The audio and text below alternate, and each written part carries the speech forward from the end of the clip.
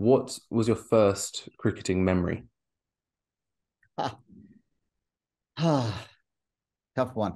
Believe it or not, my first cricketing memory was not visual.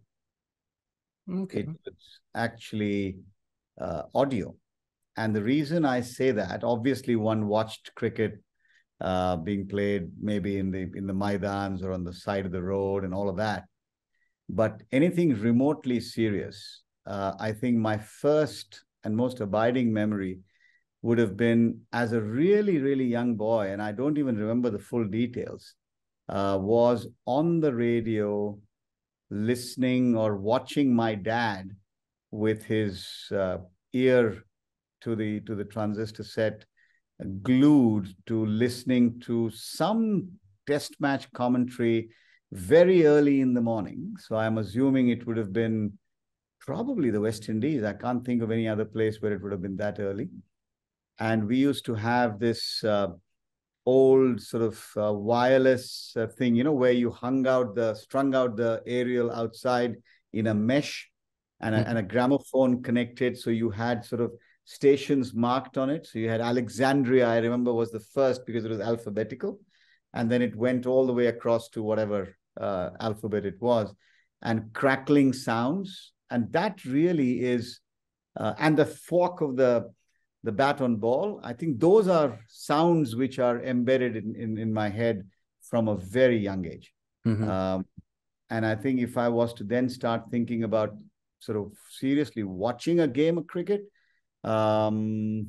probably mid 70s, when I must have been 9 years or thereabouts, Mm-hmm. 9 or 10 years old, going with some friends to watch one day of a 4-day match in Pune, at the old stadium, not the new one, where I remember we'd all rushed there because we'd heard that it was a West Zone game, which meant that Sunil Gavaskar, as a young lad, Ajit Wadekar, all of these big names were going to be playing. And those were the days before all this franchise cricket. And that was, I think, the first real game I watched, or serious game of cricket I watched. Mm-hmm. And if I'm not mistaken, was one of your parents in the army? And if so, can you describe a little Yes. bit about what your family life was like? Oh, absolutely, with great joy. My dad, in fact, we are a family of army men, um, and may well become army women one of these days. But I'll come to that in a minute. Yes, so my grandfather on my maternal side served in what was then, of course, the British Army. He was a doctor, and he served amongst many other places in North Africa during the war. And there are some wonderful memories that got passed down to me from my mother. But with my immediate family, my father actually joined the army in a very interesting twist. He and his elder brother, they were a family of 7 boys and 2 girls. And he and his elder brother decided that it was time that one of them would join the freedom struggle, and the other would necessarily need to take a job in the army so that there would be some money that could come back. Mm-hmm. Because my paternal grandfather was a headmaster. He was a headmaster of a school in a small town in Maharashtra. Mm-hmm. And my dad lost the toss and ended up going to what was then called Nasik Road, which is a town not very far from here, which was the major recruitment center for what was then called the Queen's Commission, which meant that you were joining as an all ranks person, like a sepoy, Mm-hmm. not in the officer grade. And my dad joined the army then. He went on post-independence to actually go to staff college, which also got him into the officer cadre. Not too many people were able to make that transition. I remember his Indian commission number, as it was called, was 771. So there couldn't have been too many officers before him. And he went on to then do rather well in the army. He retired as a brigadier, commanding one of India's elite artillery regiments. He, of course, was a gunner as an artillery man, fought in the 62, 65, and 71 wars.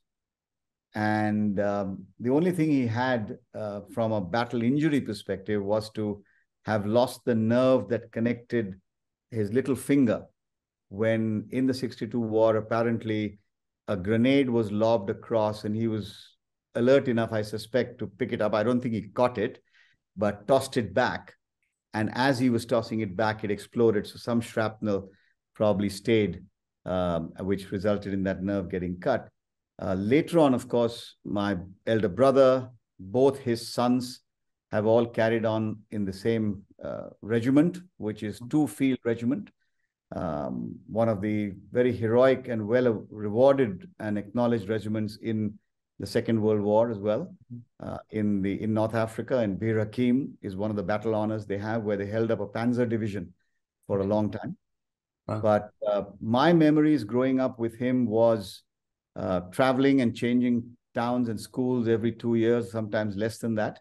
So by the time he retired and came to Pune, I'd already been in about, I think, 6 schools by the time I got to grade 7. And it was a lovely experience. I have some old black and white pictures of those, which now as I get older, I start looking at and wondering what I can do with them. But yes, it was a memory filled with discipline, very hard discipline, but a lot of love and care. And therefore, the army is really my second family. I still feel that way. I've been lucky to go and attend reunions of the regiment with my nephews. And I take great pride. I keep saying that maybe I was the best army officer the Indian Army never had. And the reason for it was very simple, Oliver. Many moons ago, I once said to my dad that I'd like to join the army, but I want to start as a general. And he said, well, unfortunately, that's not how it works. And I think that was the end of that. I remember getting uniforms tailored for myself with, American sergeant stripes on them, because the Commando comics were one of my favorite reads. But I'll stop. I mean, I can go on talking about this. No, that's all right.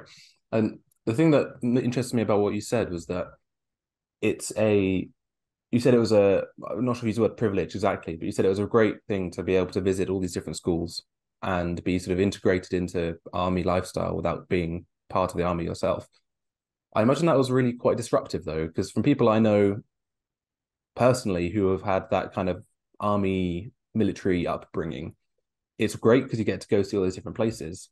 But in terms of establishing a home and somewhere to have a bit of continuity in your life with your schooling, for example, that can be quite disruptive, can't it? Yes, I suspect it can be. The reason I never thought of it like that, because I guess I got used to it so early in life that I've just carried on. I mean, in 37 years of being married, we are in our 15th home. So I guess that army travel bug continued with me in my professional career as well. And look, new places have never fazed me. What I do miss when I compare myself to other friends that I've now had over years in Pune particularly, is they have friends that they went to primary school with. And they're all in their 60s now, but they still have memories from there. Unfortunately, I don't have too many of those at all, because all these friendships were relatively short. But fortunately, like I said, I got back to Pune with dad retiring in the mid-70s. And so I did get a full 10-year stint in Pune with my school, my early college, and then my post-graduation, all happening here. So I do have that. In some ways, I have a best of both worlds. So no, I never felt it disruptive. I know a lot of people today feel that way, including our daughter. Okay. She feels it was very disruptive for her. But maybe it was just generational or maybe attitudinal. I see it as a great way to adapt to many different situations. Yeah, no, life lessons for everybody. If you have that, I say, if you don't necessarily have that fixed home to come to, you find a way to get a home for yourself in the situation you're presented with. And I think that's something that you only get when you've had that experience of living abroad, all of which we'll come on to talk to in a little bit. But first, I have to ask, Prakash, you've agreed to partake in what I would call cruel thought experiment, where you only have one last chance to watch cricket. How do you think you'll cope with only having one game left? I hope I'm not alive to watch it. Oh God. Because if I'm ever told that this is the last game of cricket that's going to be played, Mhm. um, I am certain that I won't live to watch it. Something will happen to me. But if it is a slightly different twist on that question, which is that this is the last game you are going to watch, that is, I'm going to watch. And someone asked me, what would you like to watch? Or what game would you like to watch? Mhm. I think I would love to be able to pick sort of a World 11 against the might of Clive Lloyd's West Indians, or maybe even earlier, because I don't know the earlier ones, or I haven't seen them, and have a like a 5-test series. Probably not in England because it's just too much disruption by rain. Mhm. Maybe in Australia, maybe in the West Indies, and watch all these great Mhm. players come together and see them perform over a period of 5 tests, because you don't want to watch a one-off test. Um, and that would really be how I would handle it. But yes, I hope that day never comes, or at Okay. least I'm not aware. Okay. Well, in that case, we'll I I'm pleased to say that I can give you access to the Dream Cricket Field, so you can, even if it's going to be a terrible day, you can prepare for that eventuality, and hopefully it won't be quite as much of a shock to your system when it does happen. So, if you had access to a Dream Cricket Field and you could make this match take place, I know you said about the World 11, but you could make this final match of yours just for you, for your sake, take place anywhere in the world. Which is your favorite cricket ground? Which ground will this match be taking place at? Really hard one for anyone who enjoys cricket. I think I think I'm going to say the old Eden Gardens in Kolkata.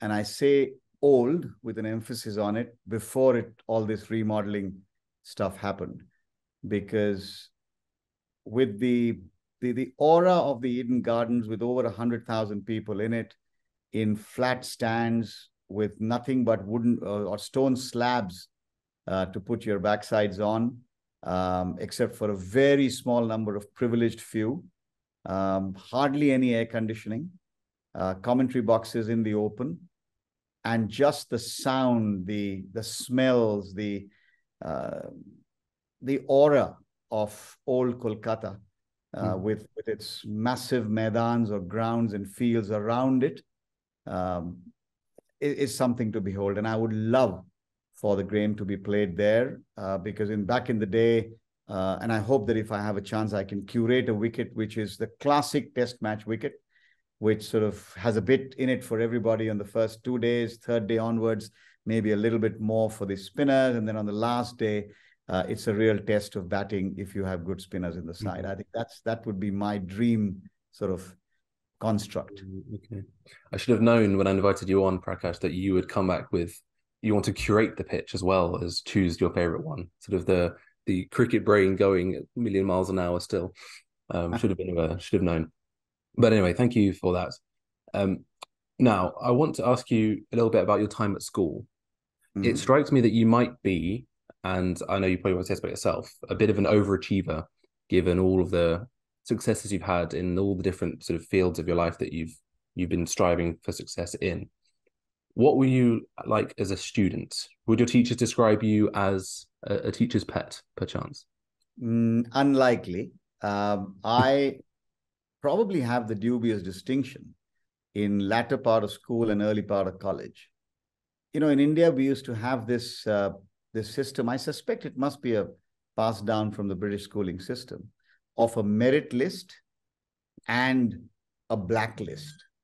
Mm. Uh, on the blacklist, because you've had things which you've done which are not positive, not good, and therefore you get sort of blacklisted.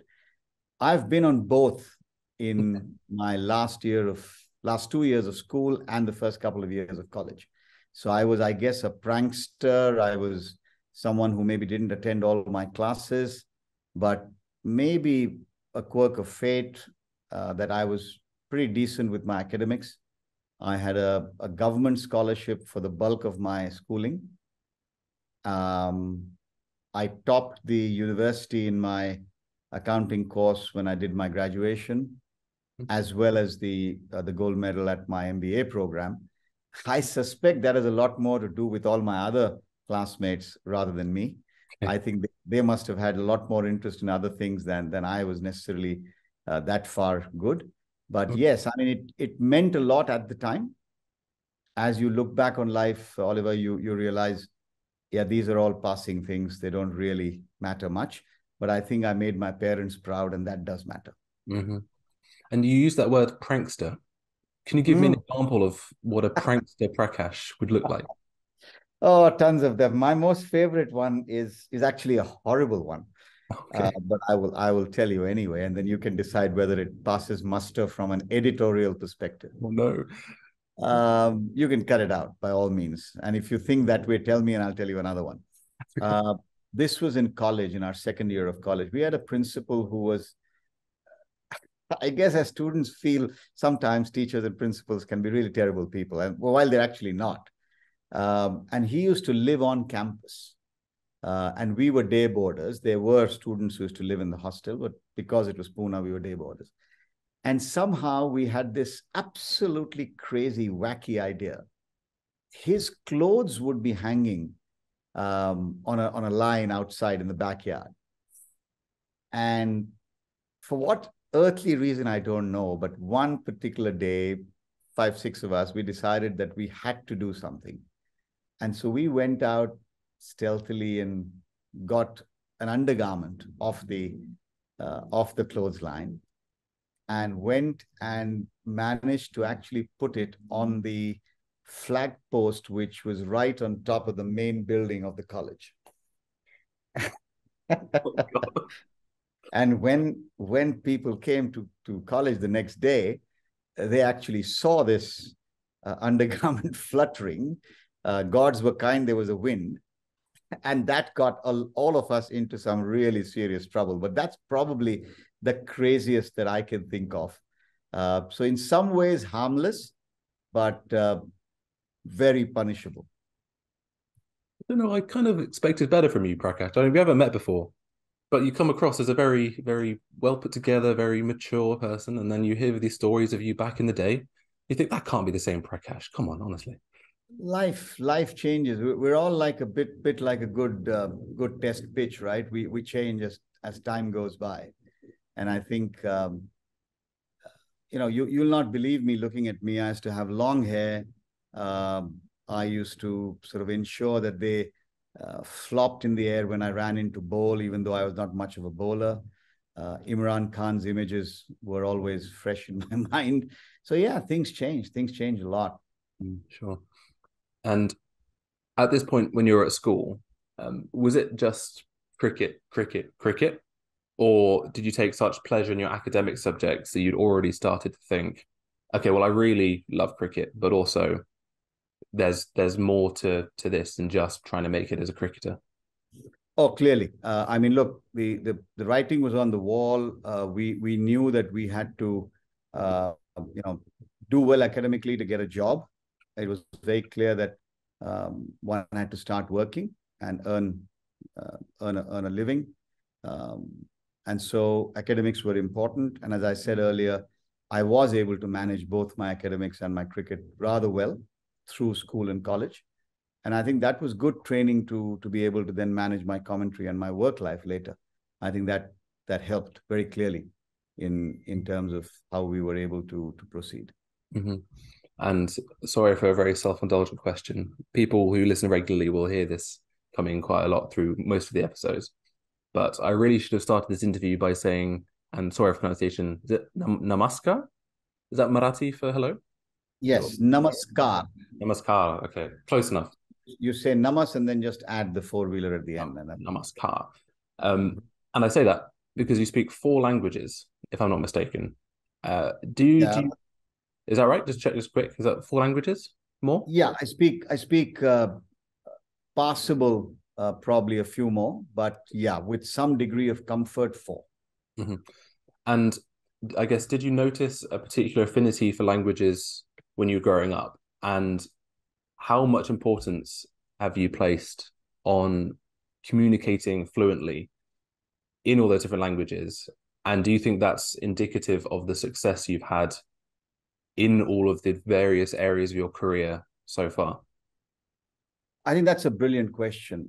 And it goes back to the army again, because as you would imagine, in the Indian Army, like most armies around the world, you will have people from all over. And I used to watch my dad, even if it was 10 words, 5 words, maybe just a greeting, but being able to use different languages to greet different people was something that I observed very early on.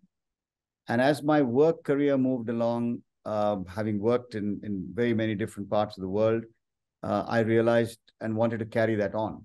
So I was able to, I think my Sanskrit learning at school helps in diction. So whether it was Khmer in Cambodia or a little bit of Thai or even a bit of Potungwa in China, I was able to get by.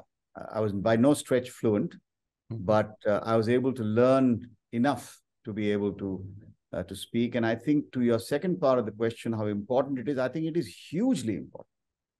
Because if nothing else, you are telling a person into whose home, domain, society, or country you've gone into that you care, that you acknowledge that they are different, linguistically at least, if not any other way. And you are willing to make that effort. And you also tend to disarm people. You tend to get them to drop their guard, not in a bad way, but in a nice way, to be able to open up, to talk about culture, talk about food, family. I think it makes a huge difference. I mean, if I had the opportunity to write education policy, I would almost mandate that every child should, I mean, as much as you can force anybody to learn anywhere between 3 to 4 languages well, and probably get a working knowledge of a few more, because it's the window to the world if you can do that.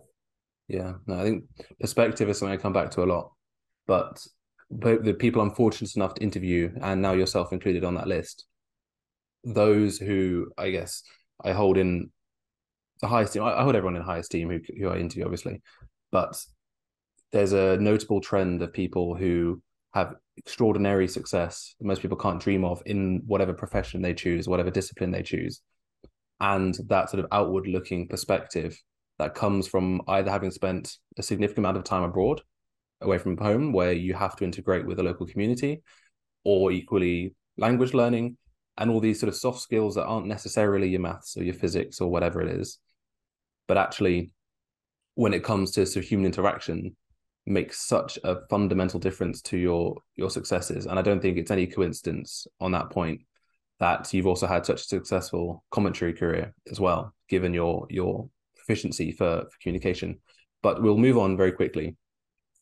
Now, excuse me, Prakash, time for your second choice. We are at the old Eden Gardens, and if you only had one last chance and you could choose any batter to be batting in the middle at Eden Gardens, who would you choose and why? These are real tough ones, right? All of these. There's a conflict between my head and heart. My head says I want to see someone that I've never really watched bat. And that then becomes really a very close toss-up between Sir Don Bradman and Sir Garfield Sobers. And I think I will go with Sir Bradman, because there's such an aura about the man, and I've never had the opportunity of seeing him bat. So I'd love to see him bat. We shall give you Sir Don Bradman. I think interesting, that's the first time anyone's chosen Don Bradman, which you'd think, given his stature within the cricket world, you'd think he might be more selected more often. But anyway, thank you for that. Now, Prakash, we know you best as a quite brilliant commentator, but I wonder, and I know you're modest and all of these things, but what were you like as a player?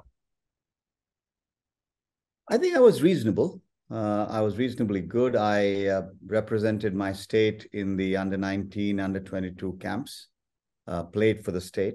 I was picked for a national preparatory camp for the Indian schoolboys, where I suspect my head wasn't really in the right place, and I skipped it because it clashed with what we call our 12 standard exams, which is like the O levels. And if I look through some of the people who were in that camp, a few names, Sanjay Manjrekar, Kiran Ravi, More, Ravi uh, Shastri? Ravi Shastri, Navjot Sidhu, and a few others.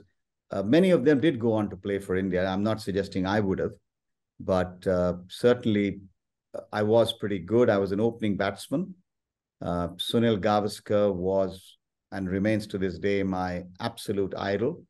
I copied his batting as best as I could, not with great success, as you can imagine, but right up to the point of, having the left toe slightly up in the air as you took your stance, or the floppy hat, the way to sort of wipe the sweat off your brow, all of those things, to the point where I was very chuffed when a lot of my friends and colleagues in team started calling me Sonny, which was really nice. I didn't pay anyone for it, but I'd happily have paid them if I needed to.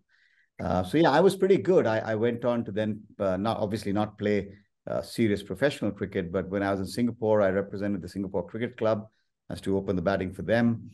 And I think I had a pretty straight bat.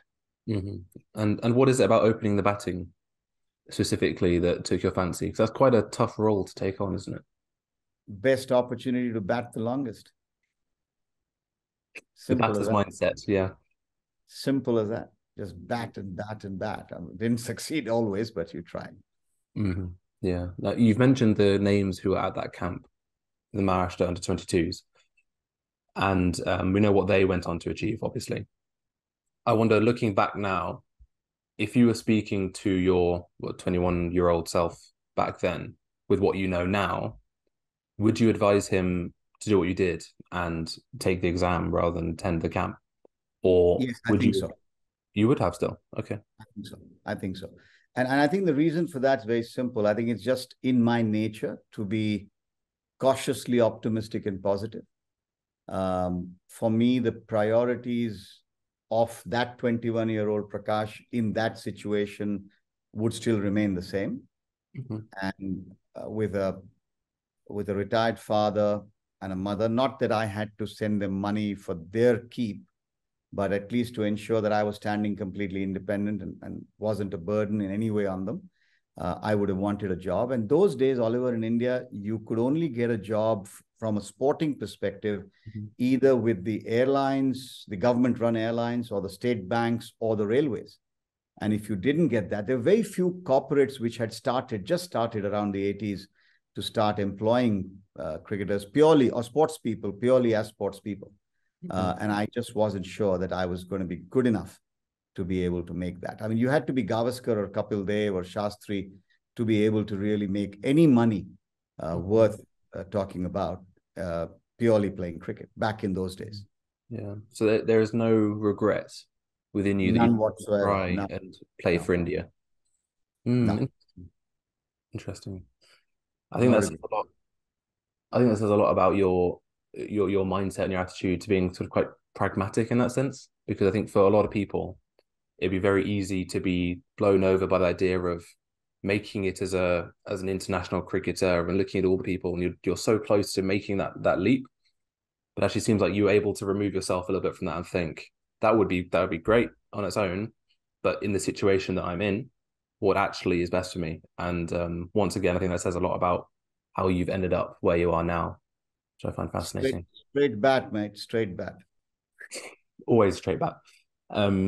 Most of the time. Right.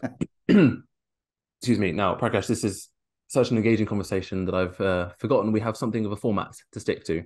So I'm going to ask you for your third choice. Who will be bowling at Eden Gardens to Sir Donald Bradman? Sir Garfield Sobers.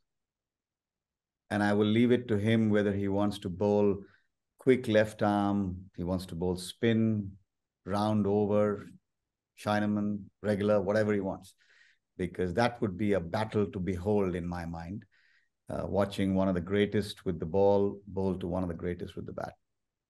And I say Garfield Sobers, I should qualify that, because there are greater bowlers, no question. But again, A, someone I've never seen bowl live, and B, because I think when you put two geniuses in front of each other, then the chess in the cricket comes out. Field placements, tactics, etc., etc. I mean, you think modern day, you think of Sachin Tendulkar and the late Shane Warne, and you think about how each of them would have been scheming against the other, and so on and so forth. Those famous matchups, I think, is the operative phrase today. Mm-hmm. Sure. Now, Prakash, you have a Bachelor's of Commerce and an MBA. I wonder, for somebody who had cricketing aspirations of sorts, as we've discussed, what attracted you then to not just going into business, but also studying business to such a high level? Because it was an MBA degree was a passport to a job, Oliver. It was probably one of the easiest ways, in a manner of speaking, to be able to get a job in a good company or a good corporation and build a career. I knew nothing else. For me, the options that my daughter or people her age have today were never there. And so it was clear that you had to get a job. And the best way to do it, in my opinion, at the time was to be able to get this degree. And it opened doors, and we had campus placement, we had campus interviews, job offers were made at campus. I chose to do it slightly differently. I did have a campus offer, but I chose to join a different corporation, not the one that offered me a job at campus. But that was a simple and straightforward reason: get a job. Okay. So did you learn to love business? Or would you say it was purely a practical step just to get a job? To begin with, I think it was very much a practical step. You wanted to earn a living, as I said earlier. But for me, the fact that I was able to achieve whatever little I have would never have happened if I didn't enjoy it. There are things that I hated about it, and I still hate, and there are things that I absolutely love. I mean, the ability to make a difference to people's lives, whether as colleagues, whether as people working in the organization that you can influence lives of, or the community, the consumers, the stakeholders, government, society.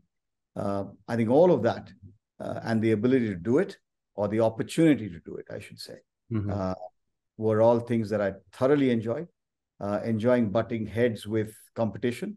So in my years at Coca-Cola, it was very clear: God, country, and Coca-Cola. Anything else that remotely masqueraded as a carbonated beverage was complete crap, and simply shouldn't be drunk. I mean, I remember, saying things like, if you cut my veins, you're probably going to get Coke and blood. It was just the exuberance of youth, the maybe misplaced. You think back, at the time, that was the way we were. So I certainly enjoyed lots of things. Did not enjoy this whole quarterly result business. Still don't like the idea that some analyst sitting somewhere determines the fortunes of your business in terms of valuation and pricing. Still don't understand and can't get my head around, how a company that gets valued at multiple times of the amount of money they lose, not the profit they make, but that's the reality of the day. Yes, indeed. And just quickly, I wonder, how did you harmonize your business ambitions with your commentary ambitions?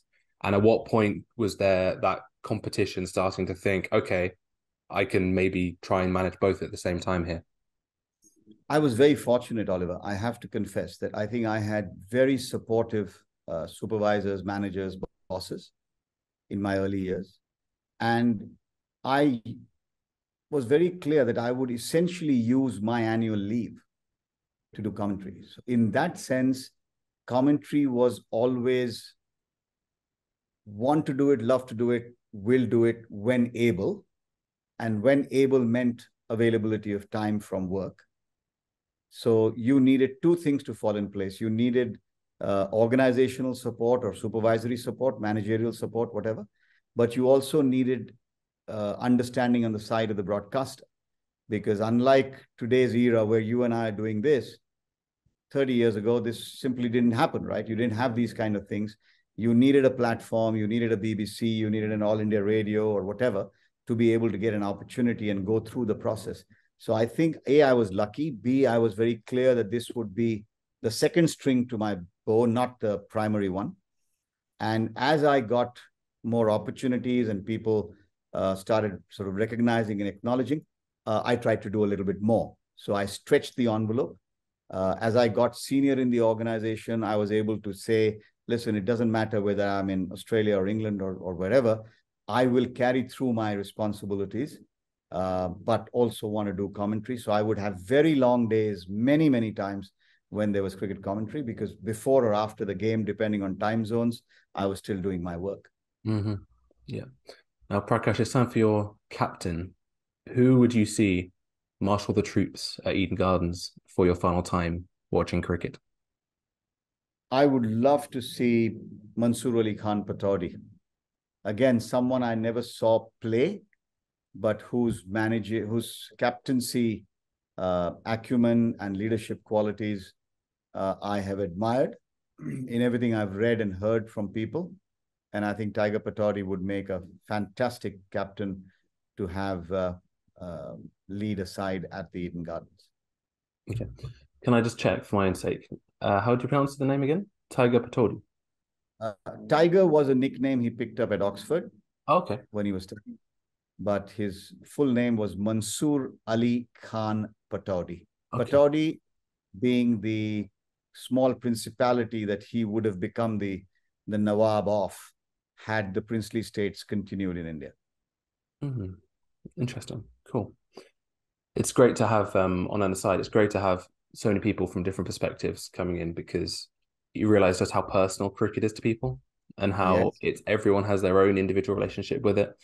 And there's no one size fits all. There are so many great players that you could choose from, but actually it's what's with you rather than what's with, just because they're the best doesn't necessarily mean that's what they'll choose, if that makes sense. But that's great.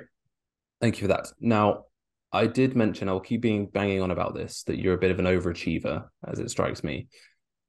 Could you talk about what you did at Harvard and Yale? Yes. So both Harvard and Yale were corporate-sponsored programs. They were part of a program that was called Future Leadership, the Future of Leadership. And I was fortunate. This was both of these were part of programs that went through over a year, but specific time at campus and a lot of off-campus work. So when completed those programs in those two amazing universities, seeing their professors, seeing the models, the case study methods, the classrooms. I mean, everything was an amazing experience. But as much for the alumni and the people you got to meet and talk to, and the professors you were able to pick their brains off were fascinating. So this was called, as I said, the Future Leaders Program, and memory that I will always cherish. Very, very. The reason I ask is because this is happening 30 years or so after you graduated from your MBA. I wonder what drives you to keep learning and keep developing and keep pushing the boat out in terms of, I guess, personal development, really. I don't think anybody in their right mind would want to stop that, whether formal or informal. I mean, what is it? 10 or 12 days ago, I met a young man in Finland, actually, who explained to me the art of sort of skinning a particular kind of fish in the winter months, right?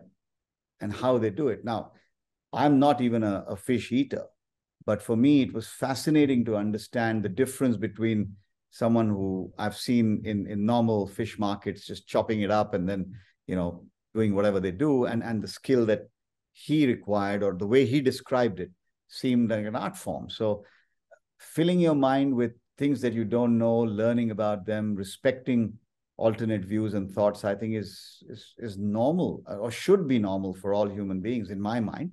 Degrees may vary and ability may vary. Mm-hmm. And you don't have to give me a firm commitment right now, but do you reckon you've got another degree in you somewhere? Maybe a PhD in something cricket related as you retire potentially? I don't know. Let me put it this way. I would not do it for the degree. Mm-hmm. If there was something very interesting and I could go back to school, as it were, I think I'd love to. So if there was a exciting program to learn something new, and if it was cricket related, wow.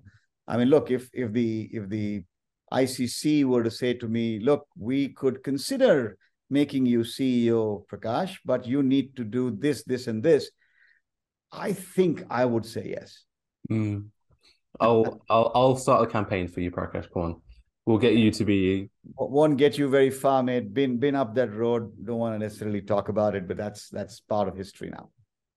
Oh, there you go. Now, Prakash, that was getting far too political and sensible for this kind of podcast. So it's time for your fifth choice. Who would you have fielding at Eden Gardens and why? One player, One player, yeah. Eknath Solkar fielding at forward short leg to the spin of Gary Sobers, bowling to Don Bradman with Pataudik skippering. Brilliant. Can't be better. Eknath Solkar, in my mind, one of the, if not really the best close-in fielders ever to grace a cricket field. No shin guards, no helmets. And you just have to ask anyone from the England or West Indies teams, particularly the English in 1971, what he meant when he was fielding at forward short leg or at silly point. There are instances where he's literally dived onto the pitch and caught the ball off the bat, between bat and pitch. So just unbelievable. And you see some of that footage of that 1971 Oval Test match when India won the first series ever against England, and you will see Eknath Solkar. Unbelievable fielder. Yes. And that's reflected in the stats. Of course, I was doing some research, like the good podcast host that I'm trying to be.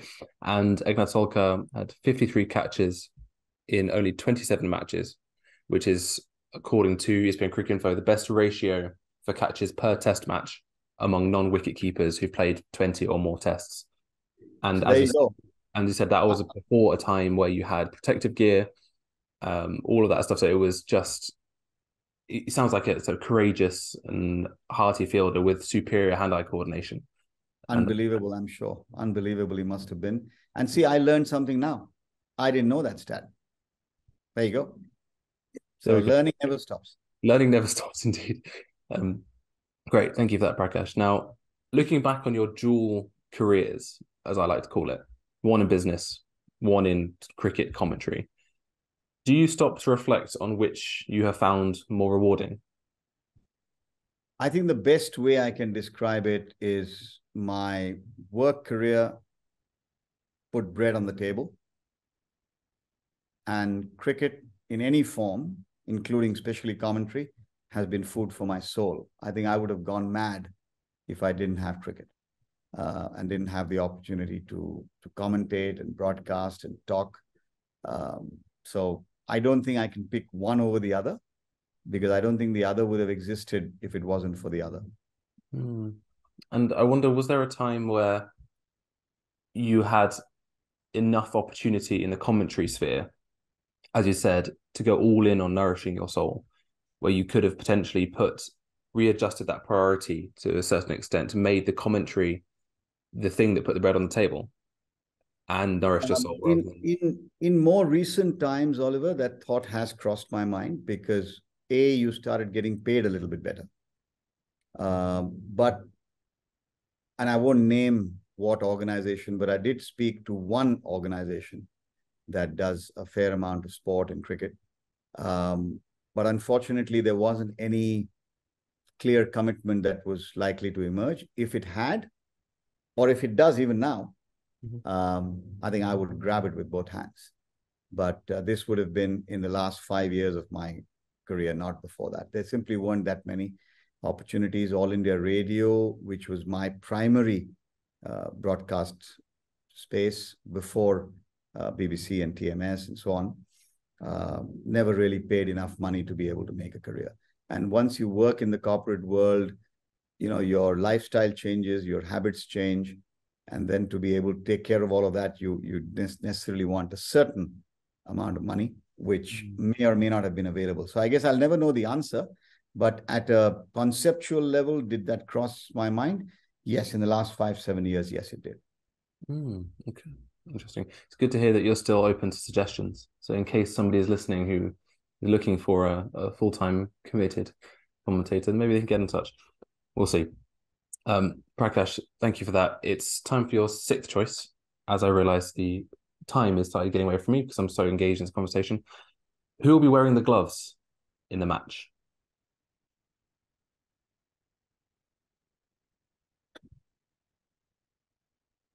Again, head and heart conflict. I would want my dear, dear friend Kiran More to do it, but I will not go with Kiran. I will go with one of my favorite wicket-keeping characters, Alan Knott. Okay.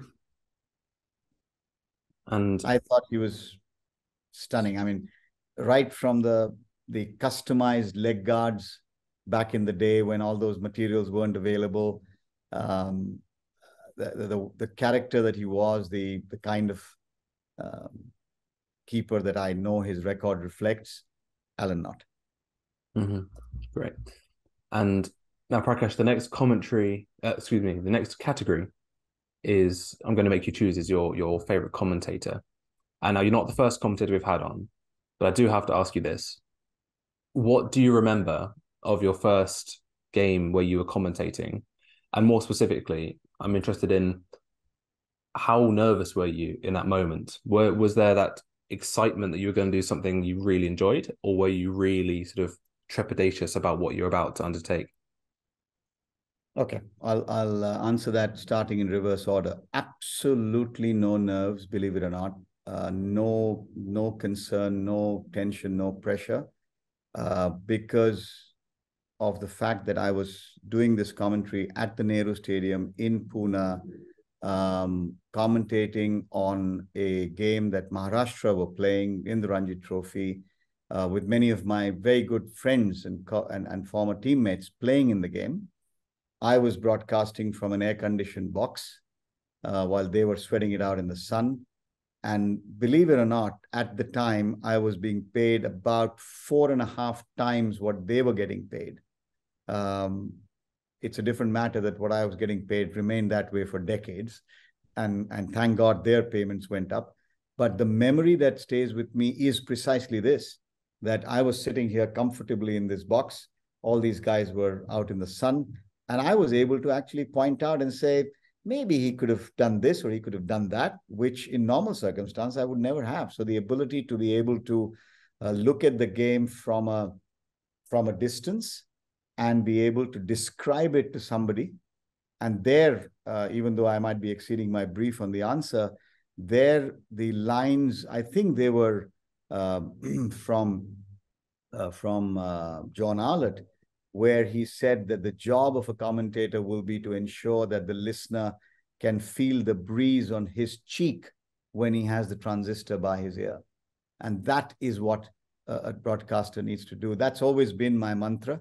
And I think that ability to do it, howsoever good or limited, is what I've striven for.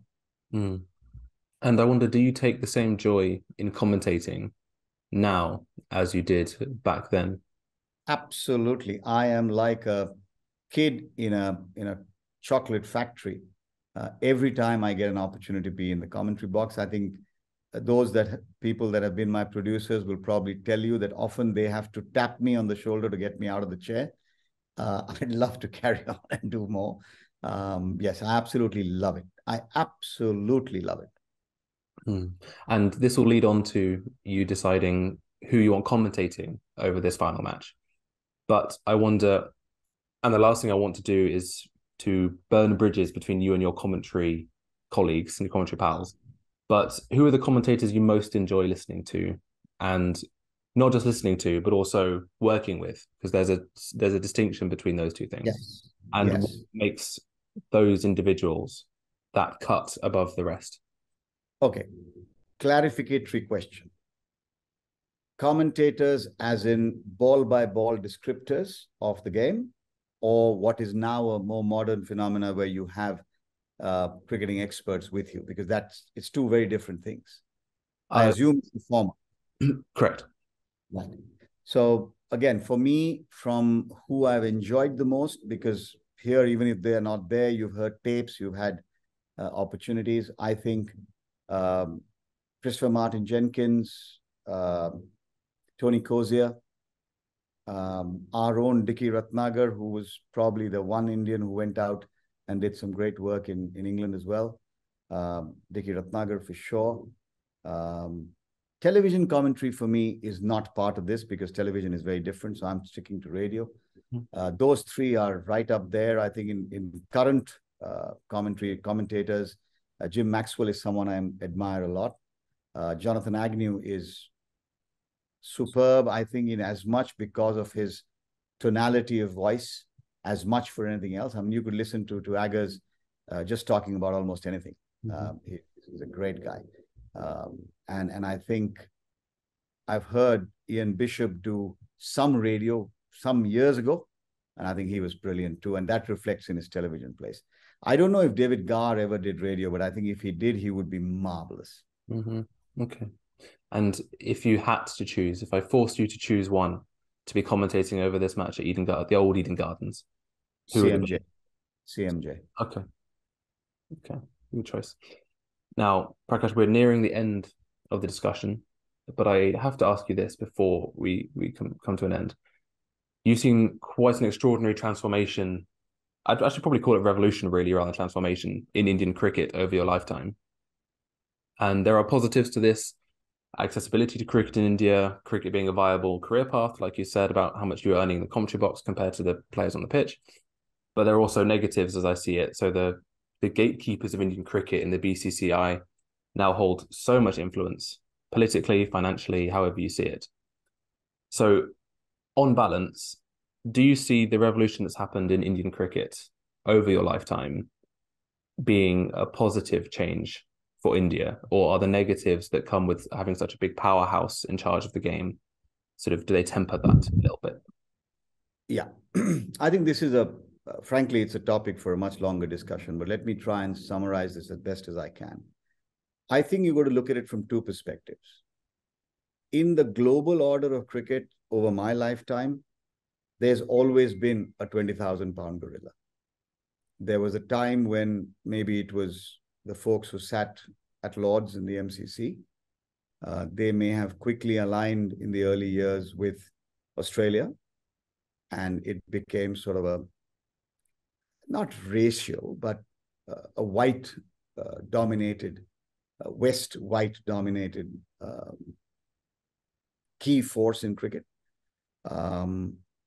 I think the tide slowly began to change as the center of, I think it's correlated with the kind of money that came into cricket, because up until the time the really big bucks started coming in, I mean, there's that famous story that the Indian Cricket Board did not have enough money to pay a promised reward to the 1983 World Cup winning team when it was announced by the president of the board without realizing that he didn't have the money. So there is that reality, and that's fairly recent. It's 83. So for all those years, there was a very different center of power that existed. That started shifting, and I think today it's only fair that we acknowledge the fact that, yes, India and the BCCI in that sense is very much the powerhouse. It is the powerhouse which is being driven by the amount of money that they are able to put back into the game, and the ability to therefore control the ecosystem. I don't think any form of monopoly can be good for any activity. Leave aside cricket. By and large, dictatorships aren't great for countries. There have been benevolent ones, but by and large, you can't really see companies thriving or corporations thriving if you have a singular my way or the highway approach. And therefore, I think as a general rule, no single authority is very good.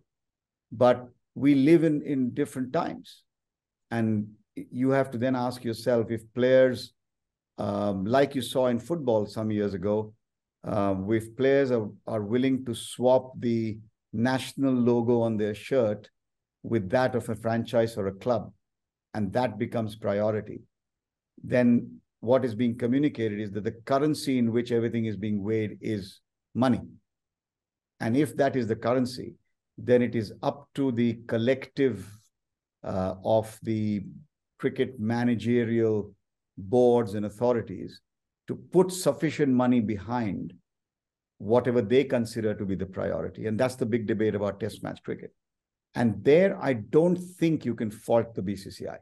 The BCCI is doing, I think, more than its share to drive Test match cricket. What catches the eye is the glitz, glamour, and money around the IPL. And I dare say, in many instances, not all, but many instances, for many, many people, it's just a case of sour grapes. It is just that what is there. Are there people in the administration in Indian cricket who have a sensible mind and who will listen to alternate views and work with people? Yes, they will. I think it's also a much maligned institution, because if you look at it from Indian cricket, the kind of money, resources, managerial coaching, infrastructure that the Indian board has been able to put down into India is phenomenal. The kind of support they have provided to other boards from time to time, Sri Lanka, South Africa, West Indies, in terms of supporting them when required, I think is also commendable. So I think often these things depend on perspective. I don't think any cricketing board in its right mind can put its heart on its hand on its heart and say, we've never been guilty of driving a personal agenda. I think everybody has, at some point in time or the other. Yes, in the current environment, it is the Indian Cricket Board. Mm-hmm. And one can only hope that as time goes along, more and more collaborative work will come through from there. And I do see those signs. I'm not worried about the fact that Indian franchisees are owning, owners are owning franchisees in other leagues. For Christ's sake, I mean, Jaguar Land Rover is now an Indian company. So if we are not stopping trans-global investments, right? If, GlaxoSmithKline, for all the years that I knew, was a British company and it did a huge amount of business in India, then why should anybody grudge anyone else? Mm-hmm. Yeah. Thank you for offering that perspective on India and BCCI, because it's something that, for all the best will in the world, you can't necessarily get as clearly from the UK. So I'm sure that will be of great interest to everybody here. Now, without saying that politics is unimportant, it's time to talk about something that I would say is the most important that I ask every guest, and that's food. We're going to talk about food. It's time for your final choice, and that's the cricket teas. In this dream scenario, what will you be having to eat at the lunch? Well, I have to put a caveat in. I have to not have the dietary challenges that I have today, because otherwise it's an absolute mess. I can have nothing but tea then, in most cases. Oh, but crap. No, that's because I have a gluten and a dairy allergy, which takes away all the fun stuff. Mm-hmm. But so let's assume that I don't have that, and then it's tea at Lord's for me. It's tea with scones and clotted cream, jam, and sugar be damned. I would feast on that and the sandwiches, and tea. So very classical English cricketing tea is my idea of tea, though there are other great places with lots of options, Indian grounds, West Indian grounds, where you get a lot more spicy stuff, South Africa. But because I'm not a meat eater, I can't really revel in the non-vegetarian preparations. But yes, tea at Lord's is perfectly fine if I could just have everything that's on the menu. Okay. Well, I'll give you a classic English tea. But I'm going to make you weigh in on the debate. People in Devon think that when you have a scone, you go cream and then jam, and Cornwall, it's the other way around. It's jam and cream. When you have that to eat, do you go cream, jam, or the other way around? Cream jam, simply because that way I can um have a lot more jam on the scone. Ever the pragmatist, eh, Prakash? Always, always, Always. mate. Straight bat, remember? Exactly. Yes, exactly. Right. I thank you for your time. We are. I've got one question left, and then I'll Yes, let you yes. get on with your important business work. Please. Casting an eye over your life in cricket or in business or otherwise, and this will be very hard for you to distill down, I imagine, given all the vast experiences that you've had. But what are some of the most precious memories that you hold that you might reflect on when you're watching this last game of cricket? It's very interesting that you asked this question on the day when Sachin Tendulkar turns 50. And to me, amongst the many, many memorable moments in a commentary box on a cricket ground, I think the God-given opportunity of being able to commentate on Sachin's last test match, and not so much the match, but the actual period when there was only one person and he didn't even have a quick bat in his hand, holding and enthralling the crowd, both who were watching on television and at the ground. I think that is the one memory where, I still get emotional about it, because you saw this person who arguably is one of the greatest batters ever in world cricket become this sort of very humble young little lad as he went down on his knees and kissed the turf, uh, and said goodbye to everything cricket, in a manner of speaking. And then the ovation, the adulation, and you saw people who were his contemporaries, you saw people who were his seniors. I dare say that if the scoreboard had a can of water next to it, the scoreboard would have had a tear, because there wasn't a dry eye in that stadium. And I don't know, it may have been very similar for lots of other people, but for me to have been able to tell them about it, describe it, was absolutely unbelievable. I wouldn't trade that experience for anything. Well, thank you for being so personal with that and offering us an insight into sort of a very intimate moment that I'm sure you'll cherish for as long as you might live. What I will do now, just to make sure that you're happy with your choices, I'll run through them one time, and as I said, see if you're happy with them. So this last chance of you watching cricket, the dream cricket scenario, we're taking place at the old Eden Gardens in Kolkata. The batter will be Sir Don Bradman, and he'll be facing up to Sir Garfield Sobers. Mansoor Ali Khan Patodi, nicknamed Tiger, will be captain. Eknath Solkar will be doing what Eknath Solkar does as fielder. Alan Knott will be behind the stumps. Christopher Martin Jenkins will be commentating, and you'll be tucking in to a classic English tea, scones, cream, then jam, because that's how you get the most jam on top of the scone. How does that sound? If you're going to have to go. Perfect. Wouldn't change it. Wonderful. Well, Prakash, you've had such a varied and eventful life within cricket and business and all these things that really do make me wonder just what it must be like to be you to have all those experiences behind you and all the perspective that you've got. I cannot tell you how much I've enjoyed speaking with you, and all I can really do now is wish you all the very best for the future in everything that you're doing.